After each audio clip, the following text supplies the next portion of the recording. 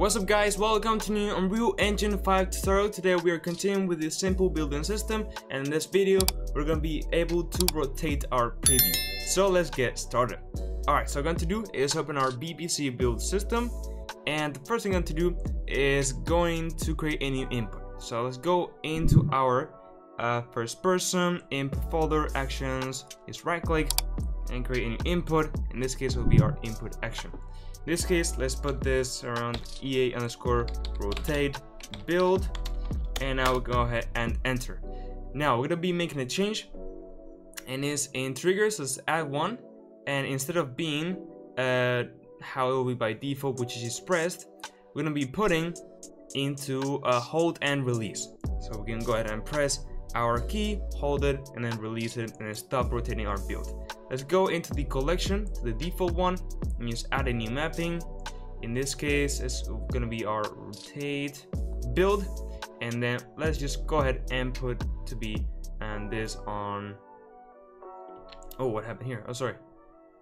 Here, rotate build. There we go. Rotate build, and this will be our R key. Okay.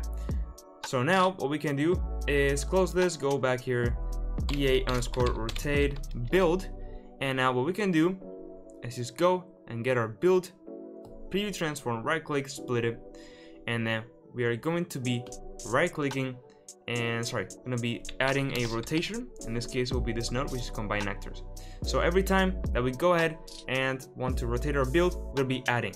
In this case, let's put, for example, around 5, and we just rotate 5 degrees in the z-axis. Okay, we're gonna be right clicking and saving this rotation in a variable. This will be our build preview rotation.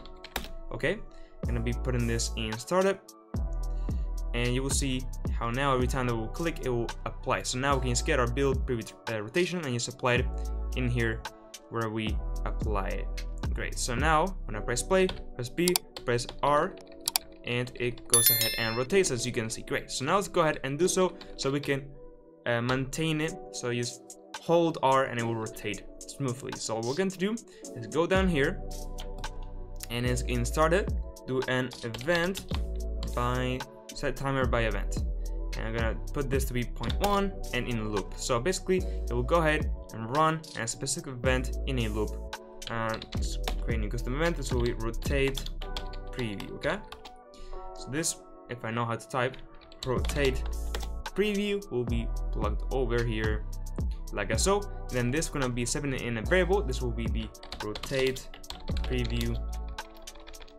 build preview loop. Okay, and then in the uncompleted, we're gonna be getting this and then invalidate, clear and invalidate. So basically it will stop that loop. Okay, and then also I'm gonna just get this and set it to be empty. Great. So with that said, I can now just press play. I can now press B to build, and now hold R. As you can see, it will rotate and it looks great. Now what we can do is put it to be more often. So instead of 0.1, it will be 0.01, and then you can see that will be smoother. But it goes very fast, so I can change this to be, instead of 5, it can only be 1, and now you will see that it will rotate very smoothly, so everything will work. So that's it guys. If you found this tutorial helpful, I would really appreciate if you could like the video and subscribe to my channel.